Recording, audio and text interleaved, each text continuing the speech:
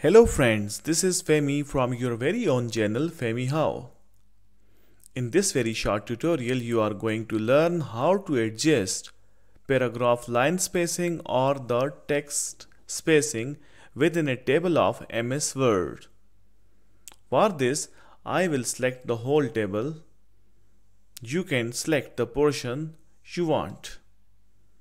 Then you will have to click the Home tab, and then from the home tab you will have to go through paragraph section of paragraph, and from here you will have to click the down arrow button in the section of paragraph, and this another drop down menu will appear. From this menu there are two things, one is indentation and the other is spacing.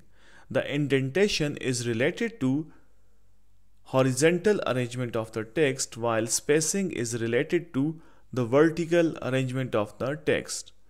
From indentation,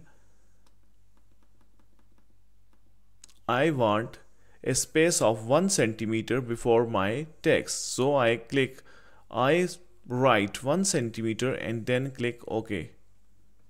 And here you can see the clear difference in the text. The text has arranged itself in the middle of the cell. You can adjust the cell according to the length whatever you want.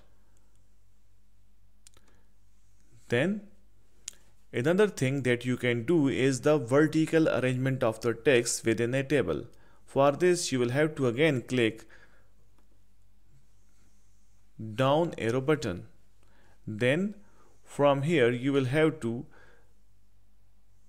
change the before and after spacing in the section of spacing.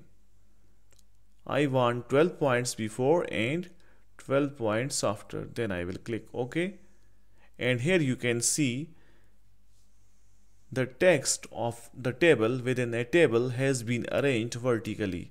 So this was the video in which you learned about how to adjust vertical or horizontal arrangement of the text. You can do it with the help of a short key. The short key for doing this is Alt O P. Alt O P.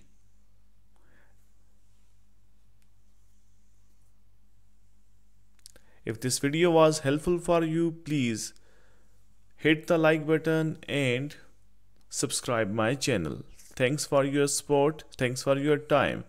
Goodbye.